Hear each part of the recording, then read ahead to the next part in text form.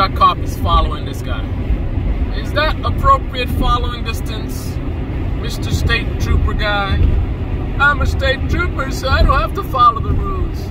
I can drive however I want. Right. Look at him, he's on the side of the road. What is he doing? Look at him, he's on the yellow line. Is this guy drunk?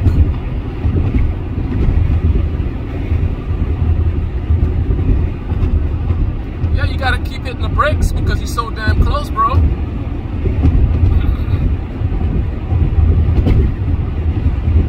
Wow. So that guy moves out of the way. And he's speeding. What's up with that? Like, he sped away from the cop? Alright, here we go. I'm about to get it to. Shoot, my guy is gone. He just did a lane change back to the left. Took off. This state trooper is chilling. He's on the yellow line again. What is he doing?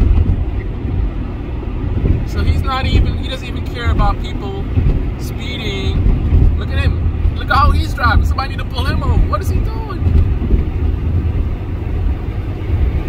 Why are you on the yellow line?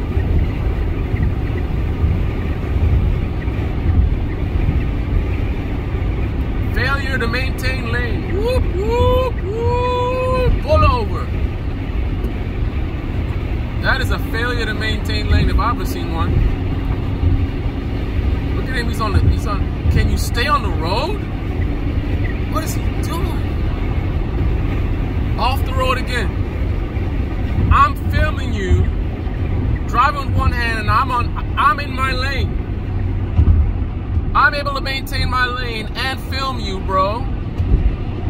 What is your malfunction? And I have a safe following distance with the truck in front of me. I hardly ever have to use my brakes because I'm driving appropriately. I'm not following so close. If I get a little too close, all I gotta do is let off the gas.